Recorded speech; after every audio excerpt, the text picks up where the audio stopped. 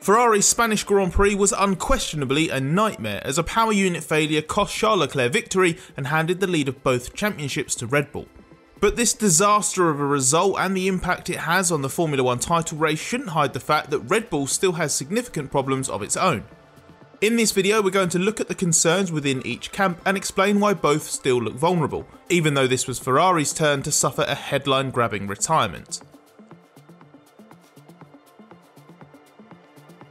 It was all going so well for Leclerc, pole position, leading early on, and his nearest rival in both the race and the championship, Max Verstappen, going off and leaving him in a very comfy position.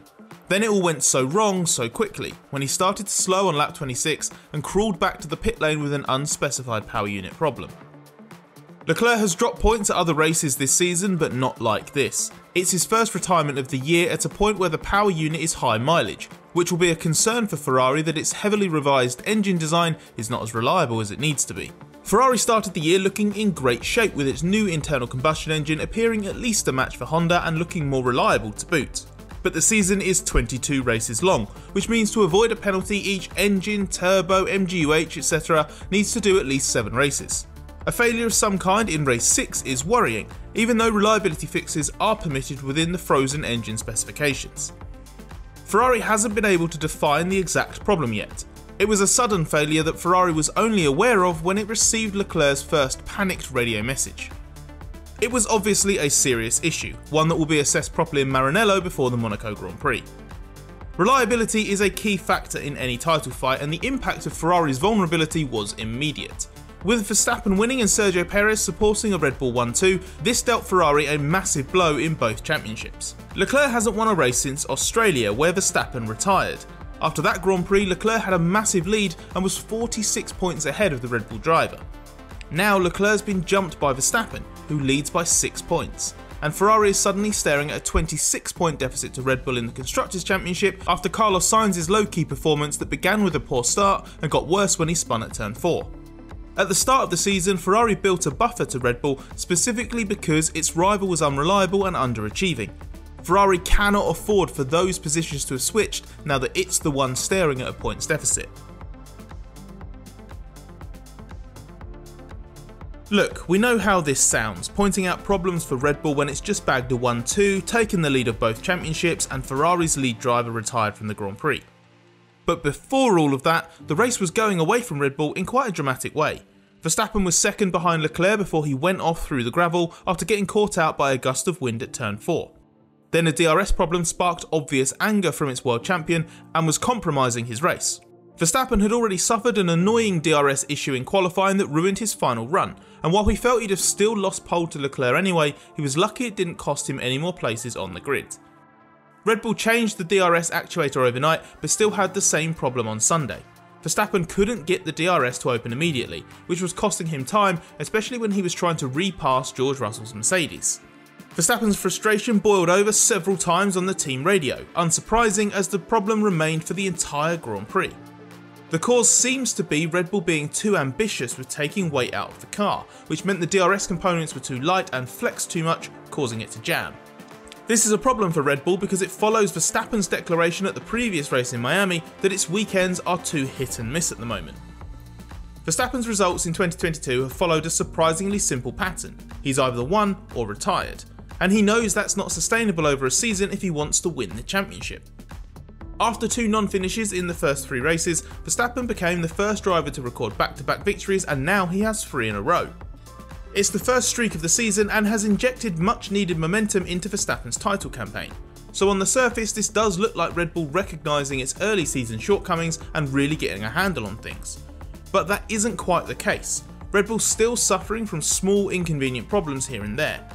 In Miami, Verstappen was genuinely concerned that his weekend would be irreparably compromised by a terrible Friday, when a precautionary gearbox change led to a late start in FP2 and then an incorrectly fitted hydraulic line cut his running short. In the race there, his teammate Perez felt he lost a likely podium because of a sensor issue that cost him engine power mid-race and was not fully resolved later on. Then came the DRS problems in Spain, which could have had a tangible cost in qualifying and needlessly complicated Verstappen's Grand Prix. He gave Red Bull a very hard time for that and is still calling for the team to raise its game because he knows the standards the team has to meet. Being more reliable has been Verstappen's mantra since Red Bull's shock double DNF right at the end of the season opening Sakhir Grand Prix. There have been some suggestions that some sloppiness has crept in on the power unit side with the new arrangement with Honda, which is effectively now a contracted supplier after its official exit at the end of 2021. Even if that has been the case, Red Bull itself has also contributed to its own problems. There were even suggestions in Spain that Verstappen might have to start the race in the pit lane, because there appeared to be a potential issue with his car's fuel temperature. Ultimately that came to nothing, but it was still noteworthy that Verstappen was late out of the garage and to the grid, and that Red Bull had a confrontation with the FIA over the matter in the build up to the race. The longer it takes Red Bull to iron out issues like these, the more often we're going to see Verstappen's emotions come to the surface like they did in Spain. These situations rarely bring out the best in team or driver. All they do is inject tension into situations that are already high pressure, and that can take a toll on even the strongest working relationships.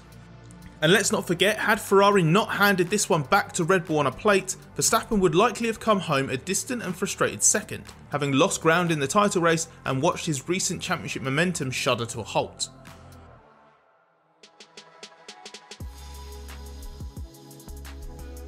After his retirement, Leclerc was searching for the bright side.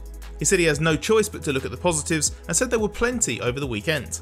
There were definitely good signs for Ferrari. Its pace advantage was aided by upgrades allowing the car to be run lower without porpoising as badly.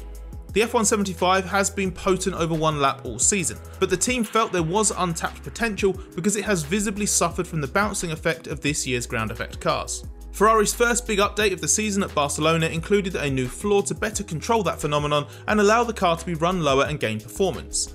The outer vane on the entry to the Venturi tunnel has been heightened and re-angled, which is an attempt at increasing the air intake without suffering a lack of pressure.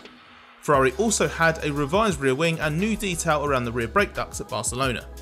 This added up to Ferrari seemingly having the fastest car again, although you could contend that has been the case over one lap on every weekend, and it's simply on race pace that it slipped behind Red Bull at the previous two Grand Prix.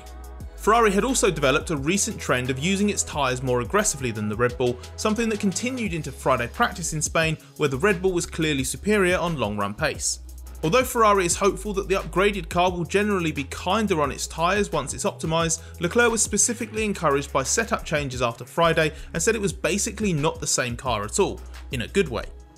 That seemed to continue into the Grand Prix, with Leclerc and the team both happy with how the tyre management was playing out, although we needed to see Leclerc's entire race play out to judge it properly. Leclerc said that encouragement gives him confidence for the rest of the season, and there was no sign of massive over-the-top frustration once he got back to the garage, which he said was because he saw his disappointed mechanics needed cheering up.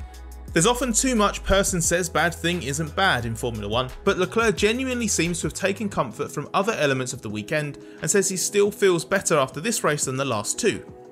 But he's also aware that for all the positivity in Spain, Ferrari's engine failure ultimately rendered its improvements meaningless. So while Red Bull's good form shouldn't hide the fact that it is still vulnerable at the moment, Ferrari's far from bulletproof itself. And both rivals need to sharpen up, especially as Mercedes showed in Spain it's finally getting closer to the front and will be ready to punish any sloppiness soon.